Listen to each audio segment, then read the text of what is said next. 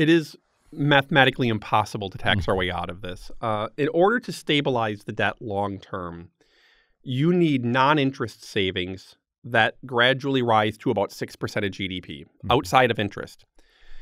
I did a report last year on taxing the rich that showed that realistically you can only get about 1% of GDP in higher revenues if you set all upper income taxes at the highest possible rate at the revenue maximizing level, and you adjusted for the economic damage that would create, you'd get 1 to 2% of GDP.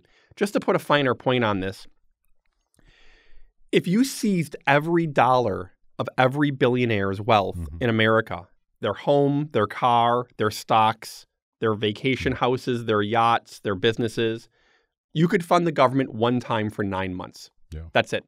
If you assessed 100% tax rates over $500,000 a year, you still wouldn't balance the budget. Yeah. So taxing the rich should be on the table because everything needs to be on the table. But when I hear lawmakers down to people on Twitter say all we have to do is tax the rich and it'll pay for everything, that is spectacularly mathematically false. Right. And you show actually that according to OECD data, and the OECD are advanced economies, the United States actually has the most progressive tax code. We have the most progressive. So we are taxing the rich. The rich pay a higher percentage of government revenue in the U.S. than in any other OECD substantially country. More. And it's because we tax the rich at a similar level as other countries. In fact, our highest rates are actually higher for other countries.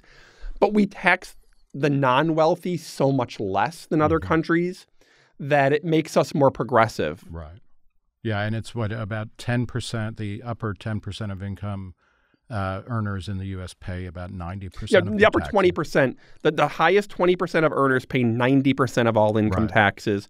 The bottom half collectively pays zero. Yeah.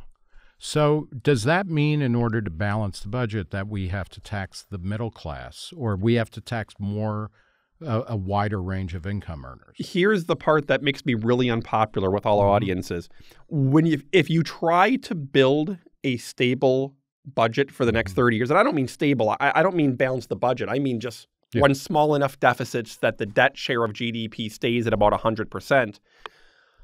You can't really get there on spending cuts alone. You have to cut that 5.5% of GDP. You can't really find 5.5% of GDP in reasonable cuts. You're going to have some revenue. And if taxing the rich is limited, there's going to be higher middle class taxes. This is just a mathematical reality. As I explained in my Dispatch article, you can't stabilize the debt with revenues at 17% of GDP. Spending is going to 30%. You're not going to get spending all the way down that low, and you can't get there from taxing the rich. So middle-class taxes are going to rise. Is that primarily, where is that going to be? Is that, I mean, part of it, and I guess this wouldn't necessarily be middle class, but payroll taxes, which get capped for Social Security at, what, 168,000. Yeah, 168. Inflation's been bumping it up. But so that, the caps get taken off of that, and that will increase some. But that's not middle class people. Like, what will it mean? That's the taxing the rich part. Yeah. So if what's the median household income now? 76,000, something like that. Yeah. What will they be paying in taxes? 10 years down the road versus now. It remains to be seen. I can't give a number. I think people are surprised to hear though that the median earning family in America today pays an effective income tax rate of 2%. And people say, I pay more than that.